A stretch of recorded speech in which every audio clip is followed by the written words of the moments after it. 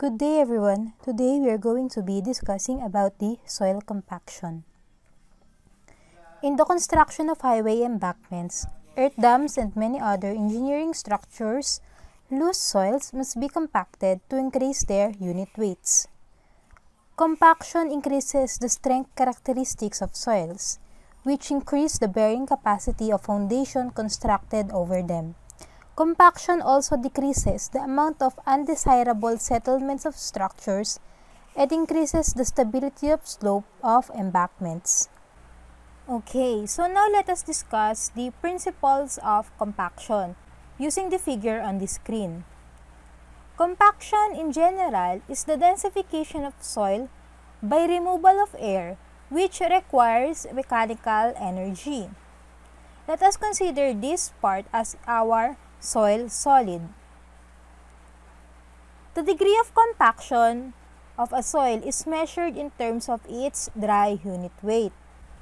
When water is added during compaction, it acts as a softening agent on the soil particles.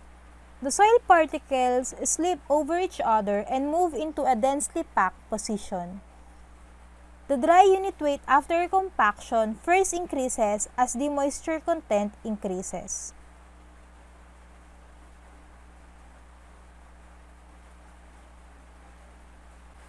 When the moisture content is gradually increased and the same compactive effort is used for compaction, the weight of the soil solids in a unit volume gradually increases. Again, gradually increasing the water content of a soil, the unit weight of the soil will also increase until it reaches a certain point on which the maximum dry unit weight of the soil is attained,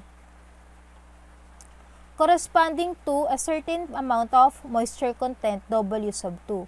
In this figure, W sub 2 is called the optimum moisture content, or the moisture content at which the maximum dry unit weight is attained.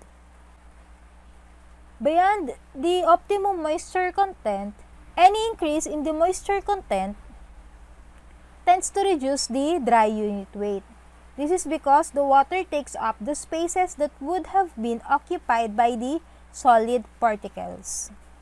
The laboratory test generally used to obtain the maximum dry unit weight of compaction and optimum moisture content is called the Proctor compaction test and the modified Proctor compaction, as you can see here in our figure. Let us talk about the standard Proctor test. In the Proctor test, the soil is compacted in a mold that has a volume of 943.3 cubic centimeter. The diameter of the mold is 101.6 mm. During the laboratory test, the mold is attached to a base plate at the bottom and to an extension at the top, as you can see here in our figure. The soil is mixed with varying amounts of water and then compacted in 3 equal layers by a hammer. The hammer is what you can see on the right side in our screen. The hammer delivers 25 blows in each layer. The hammer weighs 24.4 Newton or approximately 2.5 kg in mass and has a drop of 304.8 mm. For each test, the moist unit weight of compaction is equal to W over the V sub M, where the W is equal to the weight of compacted soil in the mold, and the V sub M is the volume of the mold equal to 94.3 cubic centimeter. For each test, the moisture content of the compacted soil is determined in the laboratory. With the known moisture content, the dry unit weight can be calculated as dry unit weight equal to moist unit weight over 1 plus moisture content. The values of the dry unit weight determined from the previous equation can be plotted against the corresponding moisture content to obtain the maximum dry unit weight and optimum moisture content for the soil.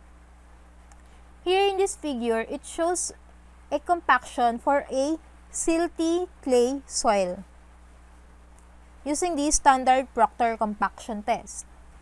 The procedure for the standard Proctor test is given in ASTM test designation D698 and ASTO test designation T99.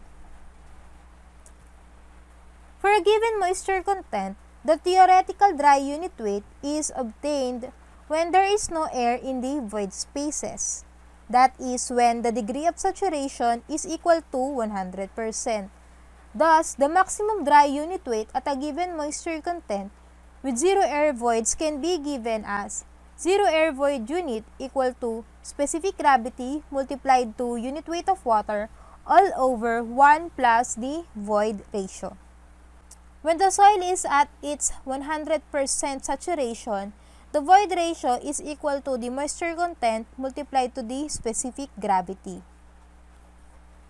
Therefore, the zero air void ratio will be equal to specific gravity multiplied to unit weight of water all over 1 plus moisture content multiplied to specific gravity. To obtain the variation of the zero air void unit weight with no moisture content, we shall use the following procedures. Number 1, determine the specific gravity of the soil solids. Number 2, know the unit weight of the water.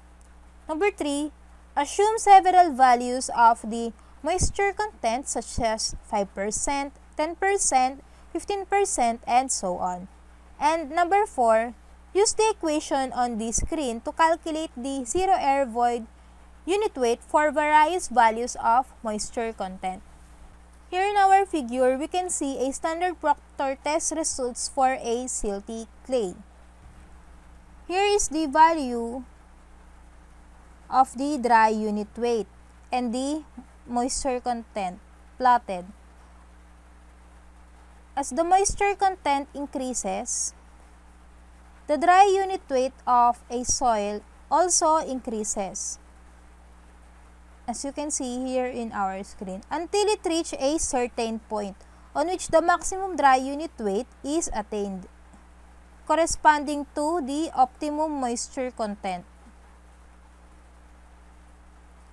So, additional moisture content will decrease the maximum dry unit weight. Yan. Now, if we consider a saturated soil, we can compute for the zero air void unit weight. So, here is the graph for that consideration.